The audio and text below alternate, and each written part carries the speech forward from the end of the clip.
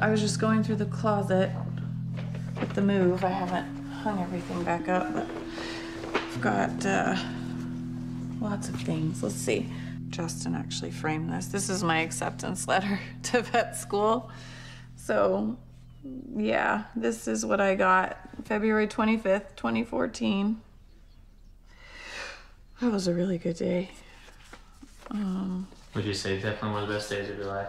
Yeah, I mean, it's like just one of those moments, you know, you plan for and you prepare for and you dream about, and then it came, and I just, yeah, that was one of the best days for sure, and I got to share it with you. This is our program for graduation, the hooding ceremony, and then on the back there we have our veterinarian's oath. I can read it for you, just what we sign up to do. Being admitted to the profession of veterinary medicine, I solemnly swear to use my scientific knowledge and skills for the benefit of society through the protection of animal health and welfare, the prevention and relief of animal suffering, the conservation of animal resources, the promotion of public health, and the advancement of medical knowledge.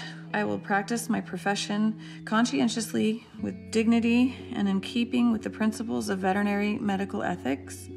I accept as a lifelong obligation the continual improvement of my professional knowledge and competence.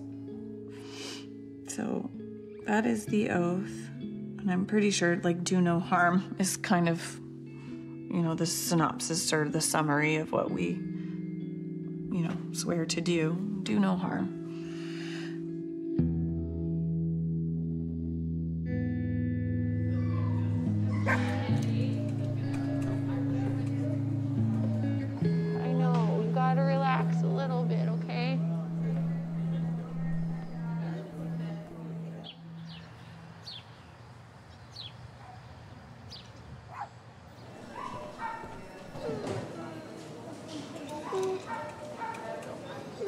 This mask won't stay on my face.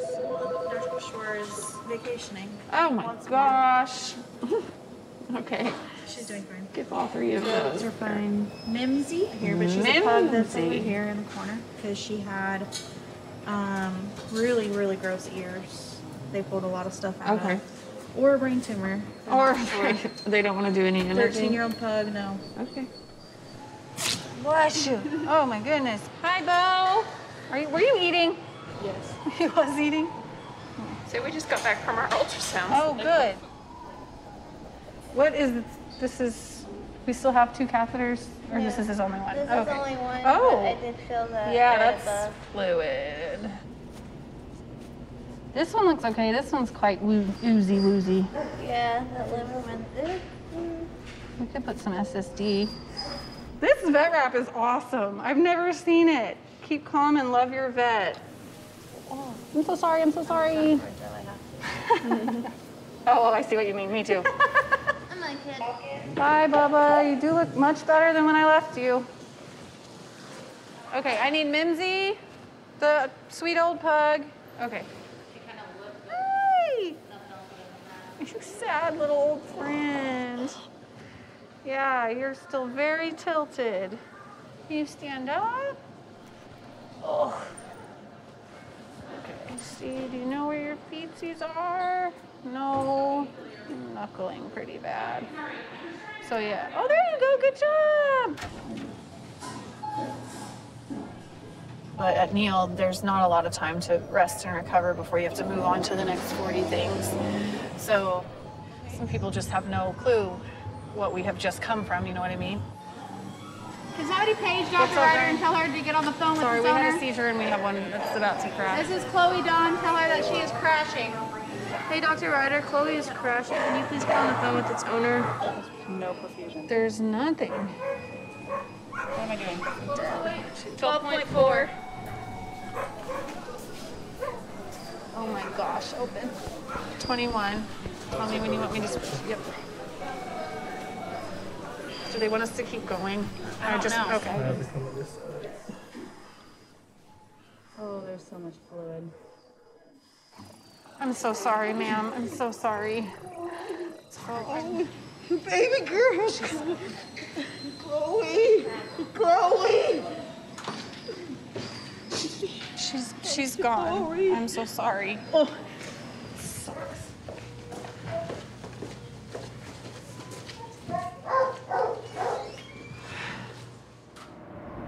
Trying to balance, you know, good old work life and home life.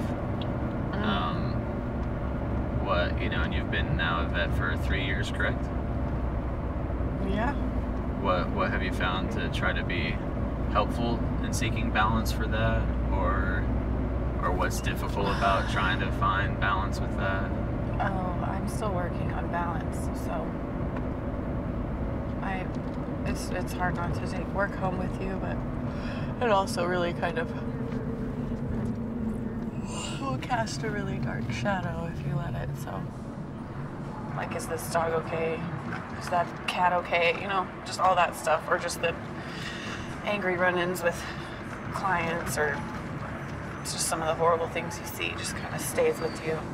Like, it's hard to be good company, and I could feel myself being really bad company for a while when I was doing the overnight stuff, and when I was pregnant and doing the overnight stuff, I was so tired all the time, and you can just feel that you're not really interacting with your environment, the people around you, and that sucks. Playing with Allie helps. Staying busy helps. Good morning, Sergeant. Kisses. Morning kisses. Oh, yeah, me too. Having more days at home, like consecutive days at home, I can recover a little bit more, and it makes the time more enjoyable. I feel like it goes way fast, and then I'm back at work, but everybody feels that way about their job. So yeah, we're quiet right now, but Neil only has 2 speeds. We joke about that. We're either kind of idle, waiting for the storm, or we're kind of balls to the wall. Back to back, back to back to back to back to back.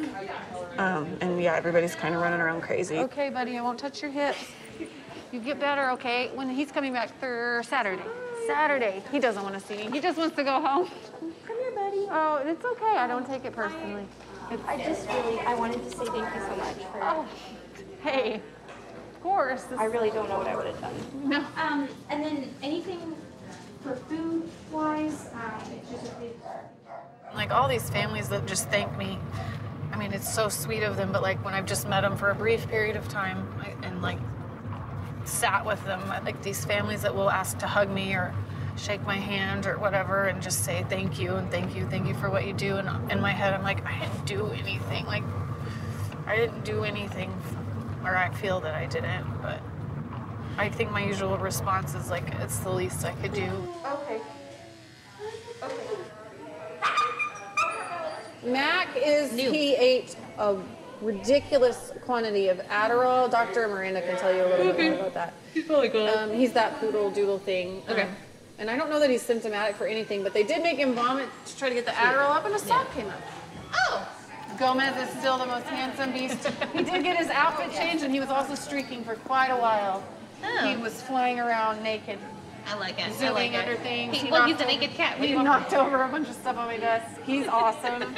His mother needs to come pick him up. Tell her to come back from the lake. I literally typed most handsome nude man in the building on his medical record. Yes. That will stay with him forever. She's not letting me do an ultrasound. The rescue has another vet that they work with in Shawnee, which apparently saw the bloody vomit and recommended we do clotting tests for concern of rat bait. She didn't convey any of that information to Dr. Hodson, who admitted the dog yesterday. Oh, God. Come on. She's a DNR? Come on. No. Are you saying that he is? I don't, I'm asking. Oh, she's looking. Okay. Let me listen. Oh my God. Yeah, no. Lindsay, right? Yeah, this is Lindsay. Will you get the owner on the phone for me? He's been holding. Holding, I just spoke to him. She was resting in her kennel. She was showing no signs of respiratory distress. She wasn't struggling at all. She had just, oh, I'm so sorry.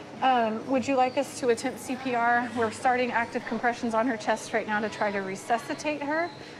the chances of getting her back are very, very slim. Okay, hold on, call it. Okay. Okay, I'm so sorry, sir. Can you head this way?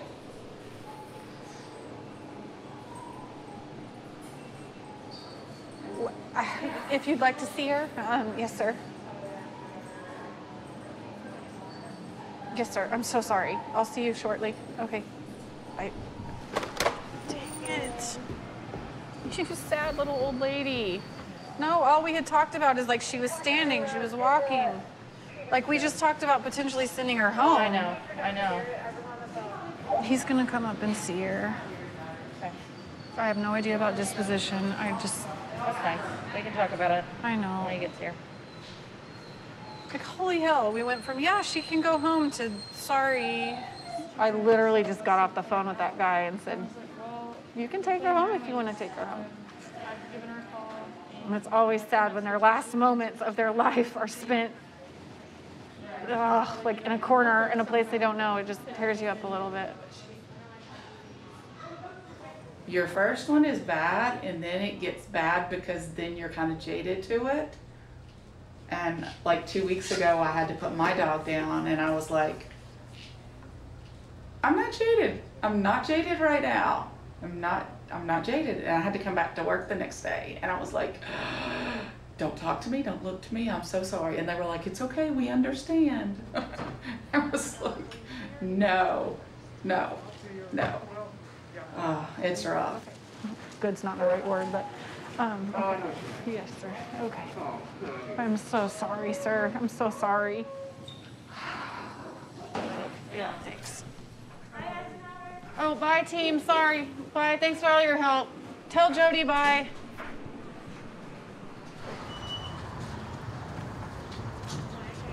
Hi. Who are you here for? I'm here to pick up Izzy the cat. Izzy the cat. They'll have her out to you real soon. She's very sweet. I'm Dr. Eisenhour. Thank you. You're very welcome. Thank I spoke to you earlier. I hope your family's okay. Thank you. Oh, you're very welcome. much. You're I very appreciate welcome. that. We'll talk to you soon. This is not a woe is me, feel bad for. I love my job, but it is a hard job. Our turnover rate's very, very high because a lot of people want to get into vet med, but they've never done emergency, so they can't handle the stress, or the hours are very long, so on and so forth, and that's fair. But if I didn't have like my work family, like Carrie and so many of the others, I won't even list by name right now because there's so many, but there's no way I could stay at that hospital or in that. I mean, we're there for each other, and like when you survive, we could always say when you survive war together, you are bonded for life. Nicholas? Thanks for calling Donnelly Hospital. Can I help you? He's pretending to talk on the phone so he doesn't have to talk to me. I knew it. I love you so much. I love See you, whatever. What are you doing tomorrow? I don't know. I'll be at my house. You want to come over? Cameron will film you. And there's very few of us that have been there, like the OGs.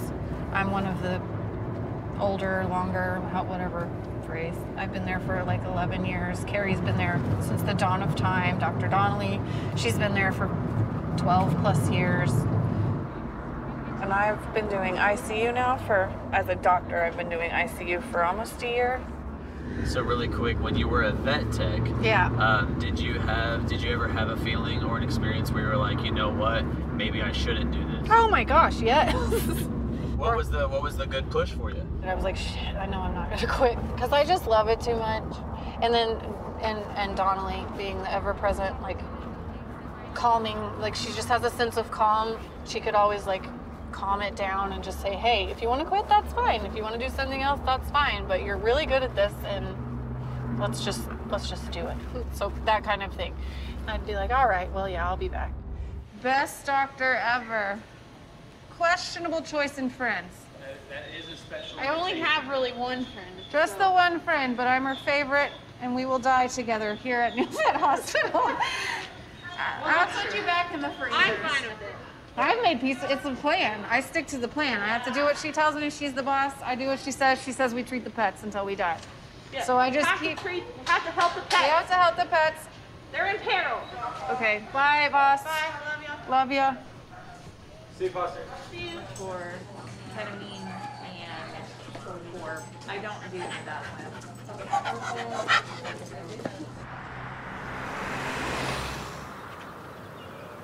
Hi, honey. Oh, maggots. Ooh, there's so many. I'm with you there. Bye-bye. So if they're not microchipped and it is a stray animal, then they can accept financial responsibility. But oftentimes, like Good Samaritans, they're just trying to do the right thing and they don't have money to do. Guilty leaving a dog out in the street. Well, yeah, who could leave this, but then they don't have the money. So in those cases, we'll absorb the costs of exam, of humane euthanasia, in these cases where if the pet has got so many compounding issues. This, as I said, if this was something like I could just clean it up and send her home with an antibiotic, but you know, that would be one thing. But since this, we're talking quite a bit of care just to get her through some of the basic, get her back to a good quality of life. Euthanasia is not off the table for her, and that does not mean that if you're not doing right by her, you know what I mean? And saving it doesn't always mean that they get to stay with us. You know what? Yes, I'll make that happen for you. So I think the cost of individual cremation is like $350 or so. And as I said, I won't charge you for the exam or for the pain meds that we've given or any of that. So of course, yes, of course, it's the least we can do. So do you want to be inside with her while we euthanize her? Or? Okay, sure, I understand. Nope, that's okay. I know. I understand. Well, that's no problem at all, and I promise she's with people that are. Yeah, yes, ma'am. Yeah, that's what we'll be with her the whole time. Have you noticed though, when they're so sick or so almost far gone that they don't even fight it? She's just tired and had a rough go of it. So at least she doesn't have to hurt anymore.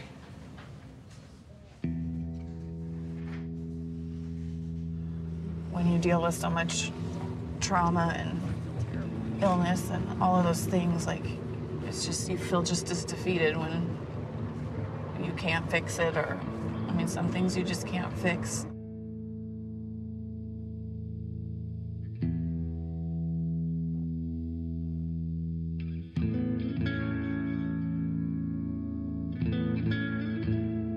I can't think of still any better person to then be there with their animal during that time, and I really mean that. It's our job, man. And I think that's really cool. Thank you for saying that. No, we take an oath to do no harm, and I mean, it's all of us, I mean, at some point, feel that responsibility.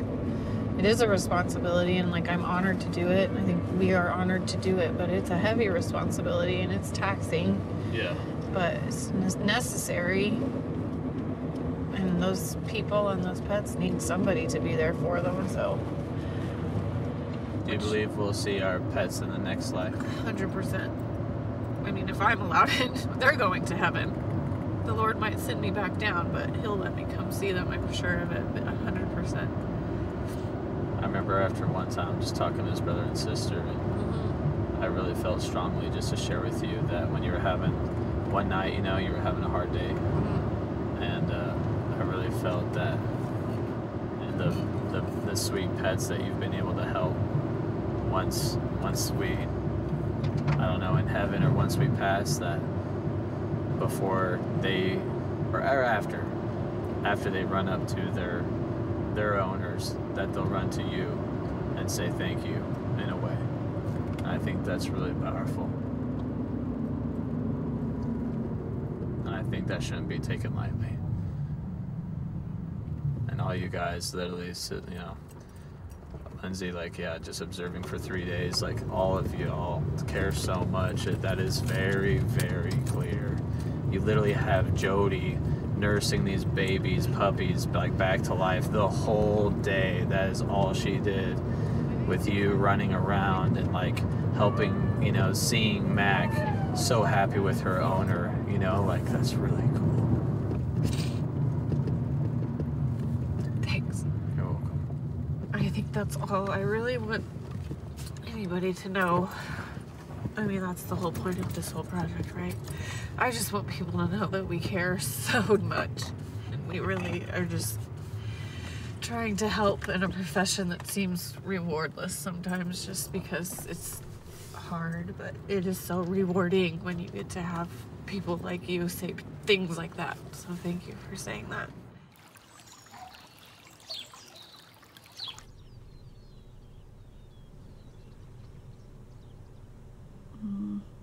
I'd love to ask you, like, even just holding that. Yeah. You know, like I know there's what's the classic joke you always say when you see that? It's a $250,000 piece of paper. Classic. Yep. Which is true. Doesn't feel like $250,000, but yeah. Hey, you gotta jump through those hoops to get your piece of paper so I can do the job that I love. That was the plan.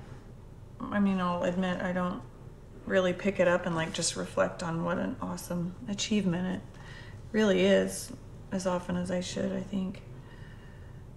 But I've never worked harder for anything in my whole life. I've never wanted anything more. Sorry, Justin and Allie. This is what I dreamt of having since I was about 7 or 8 years old, so.